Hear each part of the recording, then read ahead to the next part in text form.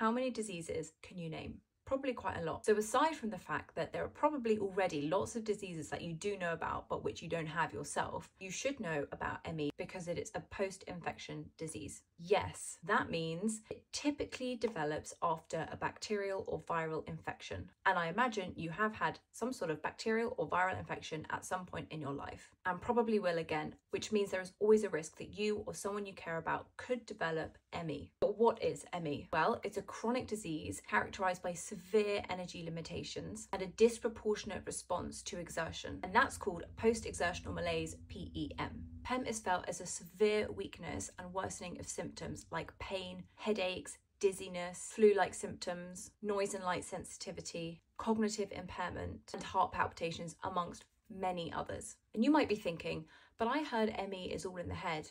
Let me stop you there, because it is absolutely not. While that was a common misconception,